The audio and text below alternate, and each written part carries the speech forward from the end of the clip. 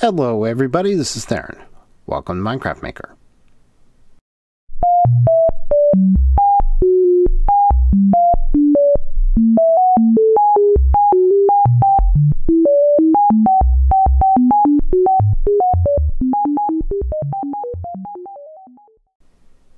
Bang! Splat! We're going to do something a little different today. And this might give you a clue. Bang Splat loves you. Okay, so it's February.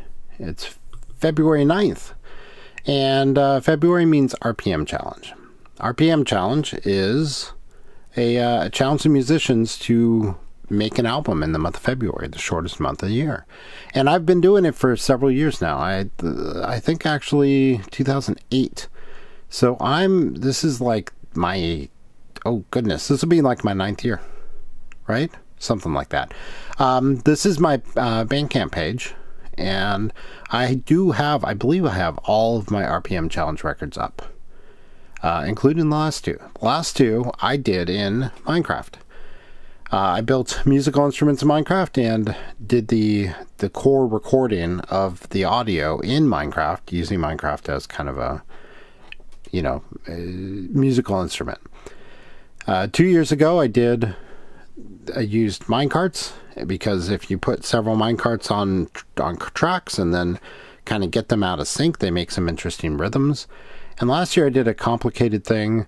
I built this machine where it spawned chickens, and they walked on pressure plates, which created a little percussive sort of element. And then I had note blocks, and they were doing their thing. Void World, I actually really like the way it turned out.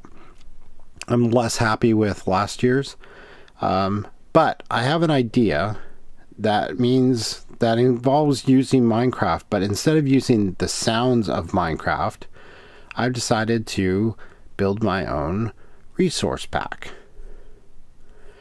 And hence this. So I was playing around and found out you can change the splash messages, the splash screen messages, with your resource pack. So I created a Bang Splat RPM Challenge 2017 resource pack, and really all that I've done there is swap out some sounds. Let me show you what that looks like. So if you don't know, in Minecraft you've got in your Minecraft folder, which on the Mac is buried in this hidden libraries folder, so you have to like go to that folder explicitly. But inside there's a resource packs folder. And each resource pack has its own folder, and this is mine. There's a silly little logo or icon, and then some information, just a simple little JSON file with some information. And then inside there you can swap out things, and the sounds are here. You can put them in here, and I've got the note block sounds, and I've actually got my own harp sound here, and they're referenced in this JSON file, which is pretty simple. So right here I'm just going through and saying, oh yeah, here's the note block notes, and there's actually a couple that aren't used in the game as far as I can tell, but the harp is the main one I'm going after. So I'm telling it where to find the file to use. It's pretty straightforward. So I'm building a machine, and I'm going to play note blocks with my own sounds. So this is the machine here. This should look fairly familiar. Or if you watch Etho, he came up with this little sort of dropper item randomizer. So you put a bunch of items in there, and then a item in here. Oh, and this one is actually turned on. And when powered, so there's a little clock here. Boop. When empowered, it sends items basically back and forth between these. So it'll send an item over here and back there. Put in one item that does not stack, so it causes this comparator to output a strong enough signal to reach this repeater, and it powers that note block. All the other items stack to 64, so they don't. So when I turn it on, it plays randomly, and then I have note blocks playing the harp sound with my own version of the harp song, the harp note, and it plays it, and they're tuned to different different notes. And let me show you what that note looks like. So this particular one looks like this, and let me play it. So it's long, it's 2 seconds long, and it's made up a mixture of different frequencies, and they're not frequencies that you're likely to run across on you know, most music, because I don't work that way. So I wanted to do something with prime numbers, and I found this list of centered square primes, which are actually really it's nice because they're in, a lot of them are sort of in the audible frequency, not that, well, that one if you're really young, that one, but these sort of are in, they're similar to notes, sort of Western music notes, but they're spaced oddly. So I want something that kind of sounds like music, you know, kind of sounds like a note you're familiar with, but kind of doesn't. So these numbers kind of work it. And then I wrote this little program, and I did this years and years ago for another RPM challenge, but I wrote a little program that takes a list of frequencies and coefficients and mixes the frequencies together with that coefficient and turns it into a note of a duration that you tell it to. And it does it using Fourier transform. So it goes through and basically takes information that's frequency based and turns it into time based, and it happens right here. It's actually super simple, not much code to it. I'm not doing it in an efficient way at all. So running this 2 second note probably took, you know, 3 seconds to process, and there are only a handful of frequencies in it, so it didn't take that long. But notice it's not like a super straightforward looking note. There's a lot of complicated pieces to it here, which gives it that kind of weird sound.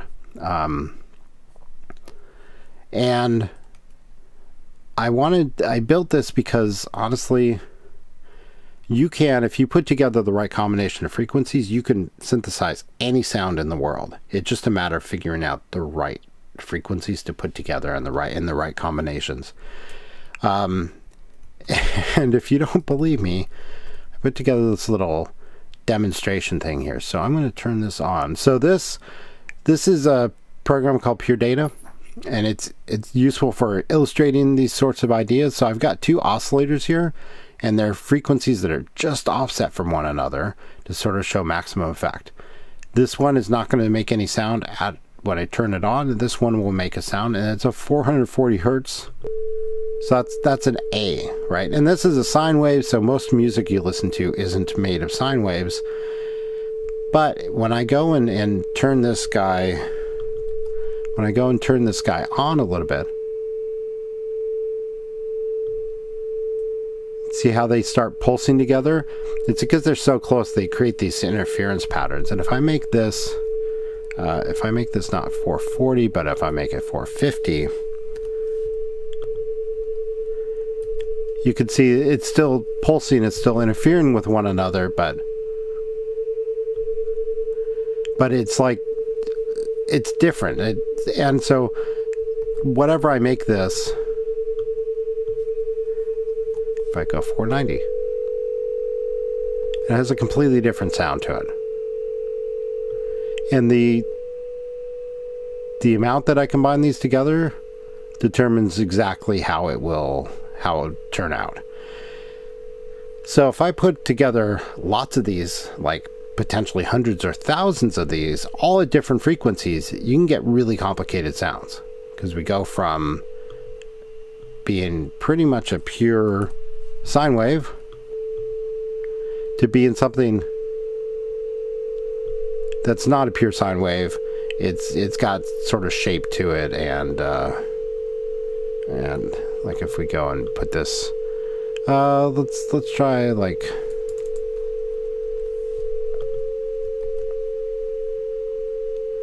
and that may not be the most pleasing sorts of sounds in the world, but that's the way sound works in general. And so I wanted to take advantage of that. So this program does this potentially lots of times. So if I gave it these two frequencies and gave it the mix like this, you know, this here runs from 0 to 1. and this here runs from 0 to 1. So if I put them both up on 1 and I get this, let me turn this down because it's going to be annoying, I would get this sort of sound.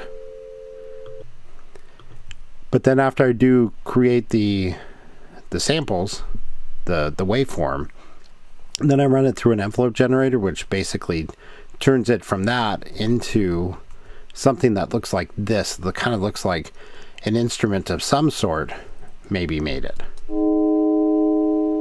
Where you have an attack at the beginning here that goes whoop, and then it kind of sustains at a level for a little while, and then it decays at the end. Sort of, you know, actual instruments in the world do this kind of thing. Percussive instruments have a very sharp attack, and typically short sustain and then short decay. So this is my attempt to create something that sounds like a note, but is made up of all these sort of funny frequencies. So I encoded that into an Ogg Vorbis file and put it right here. That's this file, and it's not exactly this one. It's actually quieter. I had to attenuate it down to a much lower level for the reason that I'll show you in just a moment. So if we come in here to Minecraft and I go and turn on this thing, each of these again playing that note.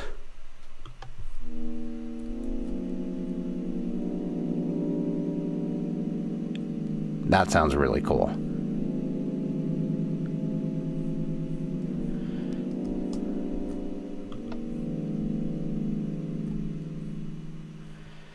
So now that by itself is going to get boring somewhat quickly. So I have to figure out a way. I think I'm going to put another clock out here with a randomizer and load it up with stuff like this. And the nice thing about this scheme, this guy gets stuck out on the head again. Oh, okay, I have to fix that. So the nice thing about this scheme is if I have these items here, I can put more than one of each in here. So droppers, of course, when they receive a redstone signal or a redstone pulse, they'll choose an item in the thing at random. So if there's 8 things here, it'll choose one of these 8. So you have a, whatever, that's a 12% chance, right? 12.5% chance to output it. In this case, it goes into this dropper, boop, and then this, so this redstone powers this guy. He takes one item, puts it in here. If it happens to be the sword, it then turns on this repeater and triggers that note block. If it's anything other than the sword, it just goes out here and it sits here and doesn't do anything. And then this repeater, then a tick later, powers this dropper, and it chooses one of the 2 things in it to spit back in here. And if it's the sword, it turns off. I mean, the note block doesn't continue playing, it's a single thing. But if the sword sits out here for a long time, then this note block will just never trigger. And so I've got to fix those as well. But I like that. I think this is kind of cool sounding.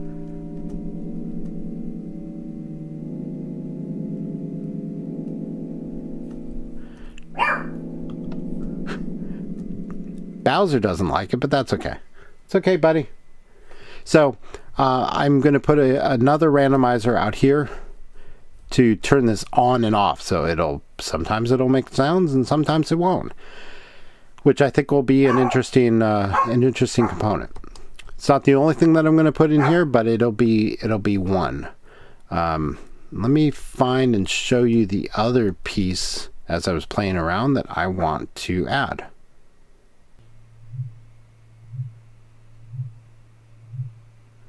This might be a little difficult to hear,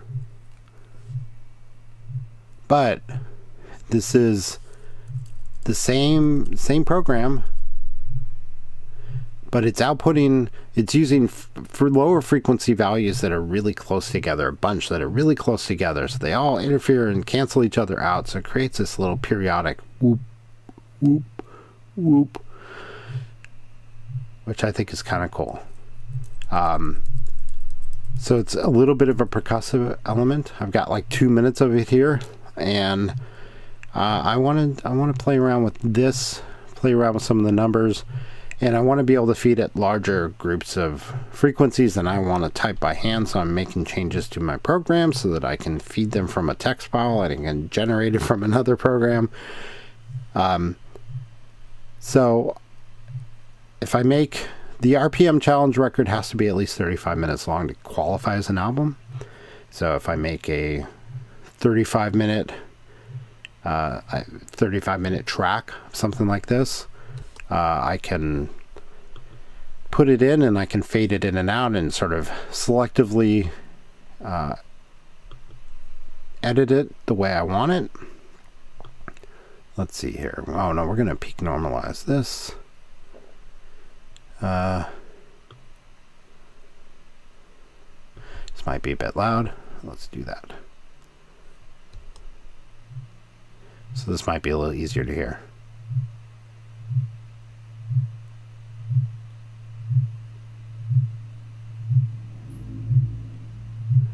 Yeah. So I like this. It's nice and atmospheric. Another thing I can do is I can generate a shorter chunk of this and then stretch it out. And I can generate 2 of these that are playing slightly off speed from each other and get its additional cancellation. So there's a lot of things to do, a lot of experimentation to play with. And then potentially I might take some other sounds that I have for my sort of bank of sounds that I've put together over the years, and play around with those and put together a collage and see what I come up with. So I've been working on this for a while now, and you know, we're just over a month, or just over a week into the month of February, so I've got 3 more weeks. I've got a lot of commitments this month, so I'm trying to get this all sorted out before the end of the month so I can turn in the record on time. I will, when I get more of this put together and I actually do a run through, I'll record that and post it, and I'll probably post this sooner. I'm going to try and post this tomorrow. I have a bank of Minecraft LAN party episodes that I'll be posting in the meantime. I haven't been playing on the server too much, but hopefully this weekend I can spend a little time recording on there. I have a couple small projects to take care of that won't take too much brain power. So anyway, that's that. I just wanted to give you a little update on what I'm working on. And as I showed before, I do have a Bandcamp page. If you want to listen to and hear this crazy, weird electronic music, you can come here and listen to it here. So it's banksplat.bandcamp.com, and you can go and listen to it for free. You can, all of them are up as name your price, which includes 0, so you can actually buy and download the record for free if you want.